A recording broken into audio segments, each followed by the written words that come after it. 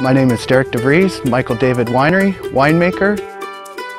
15 years ago, Mike Phillips started with an idea of taking 7 different growers of zinfandel and putting them together in a blend.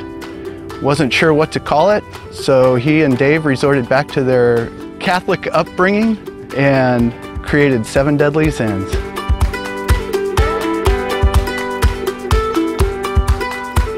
So currently at 300,000+ cases a year annual, we still strive to put our blend together based on Mike and Dave's original philosophy of taking those 7 original growers and putting them together in a blend.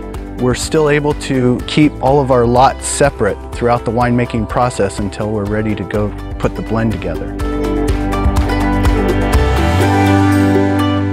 So 7 Deadly Zins has a really nice, well-rounded body to it. Nice soft vanilla notes, some spice, dark cherry, and white pepper. I like to pair this wine with barbecue steak in the summertime and smoked pork, and my favorite fall-time recipe is a pot roast.